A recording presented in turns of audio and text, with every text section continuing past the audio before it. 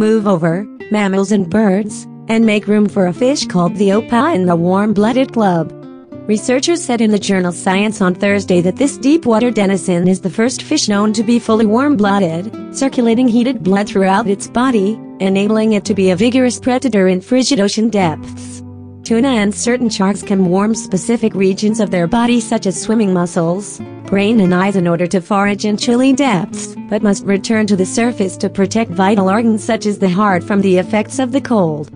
The Opah, also called the moonfish, internally generates heat through constant flapping of wing-like pectoral fins, with an average muscle temperature about 7 degrees to 9 degrees Fahrenheit, 4 to 5 degrees Celsius, above the surrounding water temperature at the time. The Opah boasts a unique structure that prevents this heat from being lost to the environment. Warm-blooded animals, such as birds and mammals, and known as endotherms, generate their own heat and maintain a body temperature independent of the environment. Cold-blooded animals, known as ectotherms, include amphibians, reptiles, invertebrates and most fish. With a more whole-body form of endothermy, Opah don't need to return to surface waters to warm and can thus stay deep near their food source continually, said fisheries biologist Nicholas Wegner of the U.S. National Oceanic and Atmospheric Administration's National Marine Fisheries Service.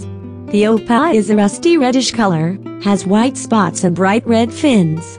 It weighs up to 200 pounds, 90 kilograms, and is about the size of a car tire, with an oval body shape. Found in oceans worldwide, it spends most of its time at depths of 165 to 1,300 feet, 50 to 400 meters, hunting fish and squid. A unique structure within its gills lets warm blood that leaves the body core help heat up cold blood returning from the gill's respiratory surface, said fisheries biologist Owen Snodgrass of NOAA and Ocean Associates Incorporated.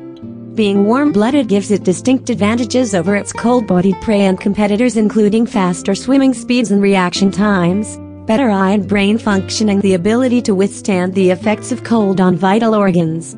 Fish dwelling at such depths typically are slow and sluggish, ambushing rather than pursuing prey.